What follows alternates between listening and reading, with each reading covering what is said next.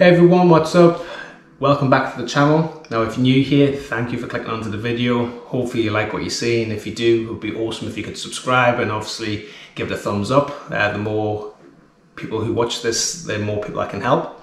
So as the title says, this is a day in the life of a plant-based runner. Now I've been plant-based for around 6 years, and it was a choice through a kind of combination of me wanting to improve my health, but also want to optimize my performance. At the time I was playing football, and I felt like moving to this diet was going to help me recover a bit faster, and it did. And I have been obsessed with this ever since. And yeah, I help people now who are interested in knowing more about the plant-based lifestyle or want to transition into that lifestyle as well.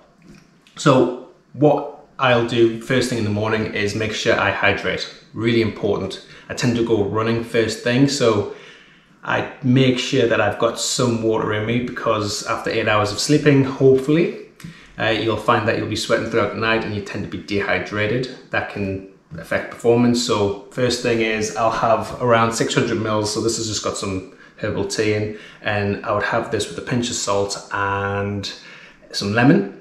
And the salt is for the electrolytes, the lemon's just for taste.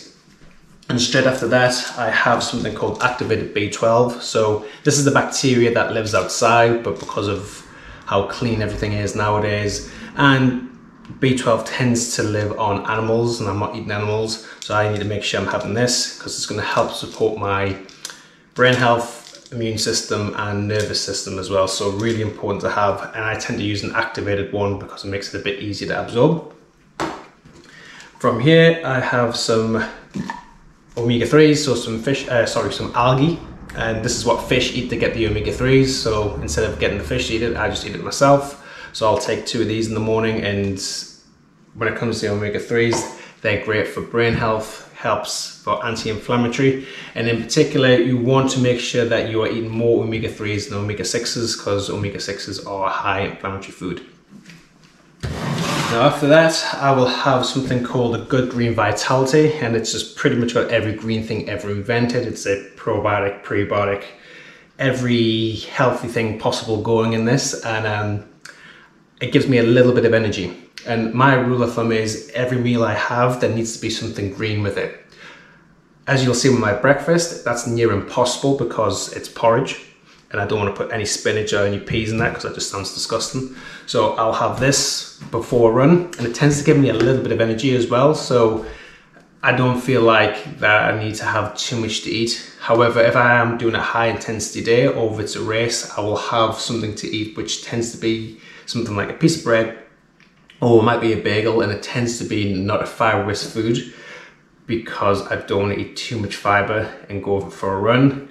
Mistakes can happen. It hasn't happened yet, and I don't plan on that happening either. So yeah, just be careful on that. And once I get back from my run, I will have an electrolyte, and that's just to replace everything that I've just sweated out. And this is also loaded with B vitamins, so I'm always making sure I'm on top of that. So I've got back from the run, done some stretches, and now it's time for something to eat.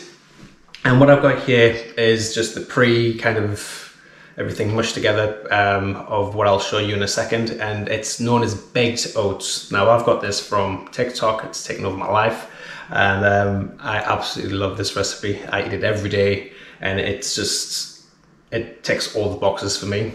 I think there's around 50 grams of protein in this, fantastic carbohydrates, good fats, very fibrous food as well, and it's got a bit of fruit in it as well. So I'll explain what this is here. So here's the dry mix of my baked oats. I'm just showing you kind of how much it fills here, and very nutritionally dense place food. I'm just going to give you the ingredients. I'll also put something up in the corner of the screen so you can pause it, write it down, and give it a shot. Now this is very chocolate based because I am obsessed with chocolate. You can change it depending on what you like. So there's a cup of oats in here with a scoop of protein, a tablespoon of cacao powder, a teaspoon of baking powder, very important, don't neglect this, a teaspoon of cinnamon, and a tablespoon of chia seeds, sunflower seeds, and what else? Linseeds, all mixed together. And then what I'll do is I'll put probably around a third cup of almond milk in, and in particular I use almond milk just because I can't drink milk because comes from a dairy, and I tend to use one that's fortified with other things, so I'm getting lots of calcium and loads of other things in it, so it's really easy to make sure that you are getting everything that you need within the plant-based diet. This is around 50 grams of protein as well, so it's going to be very, very filling and very fibrous as well. So if you want to have food that fills you, go for fiber, go for protein, and make sure you drink lots of water, and that will help you keep fuller for longer. So once that's done, it'll turn into like a paste, and then I'll put it into a bowl, put some berries on top, and then I'll put it into the oven, so around 175 degrees for around 20 minutes, let it rise, and then put some peanut butter on top, and I'm good to go. So what I'll do is I'll do that now, and then you can see the afterwards. You don't need to see me blend this. I'll put this in the oven. Pretty pointless and wasting your time. So let's just get into it. So that's how it would look before going into the oven. So I tend to use frozen berries, one, because they're a lot cheaper and they tend to be healthier with regards to, they tend to be fresher. So I'll use them in the oven 20 minutes, and then you will see the afterwards. So here's a little tip when it comes to saving time in the kitchen. As you can see here, my baked oats is slowly beginning to rise. And what I've decided to do is to make my dinner now. So once my dinner's made, I can just come home later on, warm it up, and I'm good to go. I've decided to have chili, one of my favorite meals. And this is how it is so far. I've not put other vegetables in, but what the recipe tends to look like, I just realized I forgot something here, is this is it. So can of lentils, then it's onion powder, chipotle, ground coriander, smoked paprika, garlic, some tomatoes, Mexican beans, and I'll put frozen vegetables in, so you can see 7 servings of veg, so it's very veg based, which makes sense. And all I do is put all that in one pot, slowly warm it up, and then that's it, turn it off, and then that's my chili done. So within 20 minutes, I've made my breakfast and my dinner. And you can make a big batch of this. I tend to make a huge batch, put it in the freezer, and when days when I'm just kind of bothered, I'll just come back, make that, and I'm good to go. So there's a little tip. So right, here you have it. Here's the aftermath. Put some chocolate peanut butter on top. It looks kind of like dog turd. Presentation skills still need to be worked on, but there's my baked oats done. I like mine to have a bit of goo in the middle. I don't like it to be completely cooked through, so the peanut butter mixes really nicely with it. And here is the chili, all cooked through with the vegetables, so that's done. All I do now is just let that sit and let all the spices and herbs combine for a really nice flavour. Yeah, so 2 for the price of 1 within 20 minutes, done. Welcome back. So it's lunchtime for me, and what I've got today is some scrambled tofu. So it's around 100 grams of tofu, if people are wondering. And what I do is I'll mix that with a bunch of herbs and spices. As you can see, I love to use herbs and spices just because it adds a lot of flavor to food without having to add salt. I try to use as minimal salt or fat when it comes to my lifestyle. I find that I do better when I don't have as much of those in my food. So what I have in my tofu scramble is onion powder, turmeric, smoked paprika, and garlic powder with a pinch of black pepper. Now the pinch of black pepper is to make the turmeric more absorbable when it comes to me eating it. So yet again, it's got an anti-inflammatory process. I'll get my words out here. And what I'll do, and you can probably see, I'm just sauteing some spinach. So I'll saute that for a couple of minutes and wait until that's withered down. I've got some sourdough toast, which is just getting cooked now. And after that, I will put the tofu in. I'll take about 4 or 5 minutes, less than that, to cook through. On my sourdough toast, I'll put some avocado and then have some tomatoes on top of that, maybe a little bit of tomato sauce, and that will be my lunch. But what I'll do is I'll show you it afterwards. So yet again, a super fast meal, but lots of protein, good fats, vegetables, and a lot of greens. Everything that you need to make sure you're optimizing your health and well-being. Right, and here's the final result. So at the bottom is 2 slices of sourdough bread, which has just been toasted. I use sourdough because it's naturally fermented and it's easier on the gut.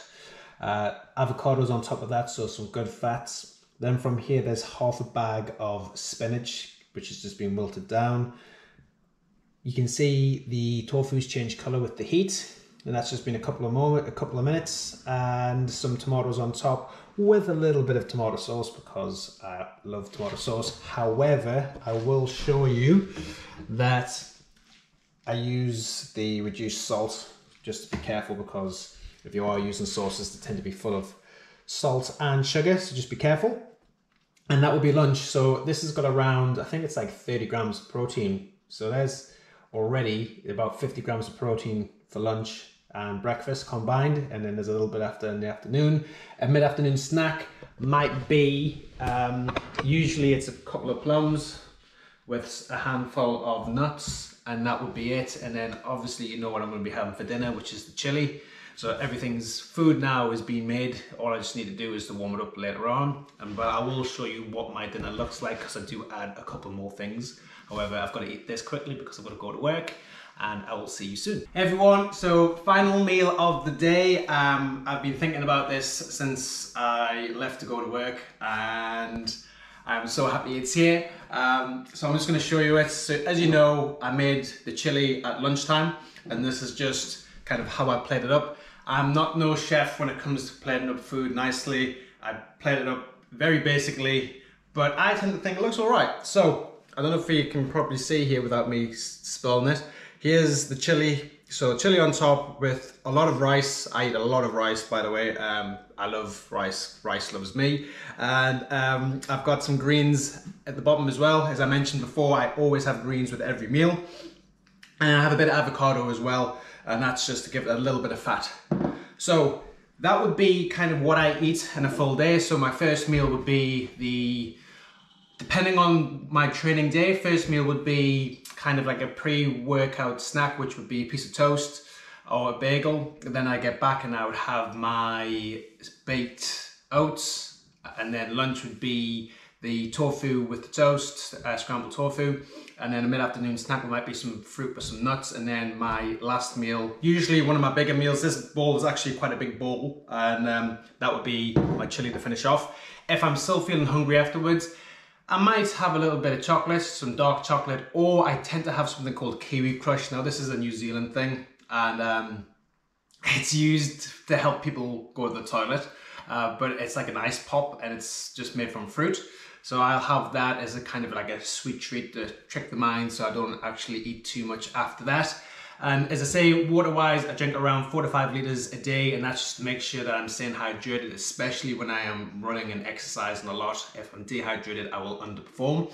And when I look at my nutrient breakdown, it comes to around 25% of my calories come from protein, around 55 to 60% come from carbohydrates, and the remaining, which can tend from 15 to 20%, comes from fats as well. So I don't eat that much fat, and my body seems to do really well kind of when I'm at this level. If I do increase my fat levels, it tends to upset my digestion. Now everybody's different, and I got my DNA tested when it comes to epigenetic profiling, and I found that I am someone who does better when I'm eating more carbohydrates than I am eating more protein, and fats. So carbs tend to be my best friend, and I tend not to put weight on when I'm eating them. I'm one of the lucky ones, I guess.